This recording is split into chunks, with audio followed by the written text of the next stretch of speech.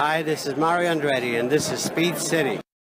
Welcome back to the fastest hour in radio, Speed City. I want to play one more clip before we go to break, and I want to go to this break with a high note because, as we've been talking about for a while now, we got Miami coming this year, but Vegas is in the works, and it's looking like that it may be a done deal. Let's see what Chris said about it.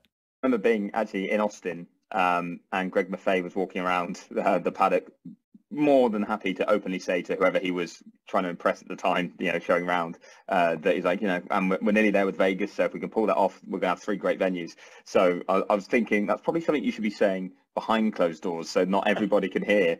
But he was clearly quite excited about it and hopeful. So everything I've heard is that it's still going forward. I don't know if they're quite ready to announce anything yet, but hopefully at some point in the next few months we'll have that firmed up and people can get excited about another race.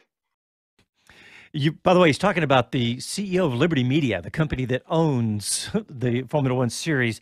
So I thought that was funny that he was going around telling everybody. Probably shouldn't have been, but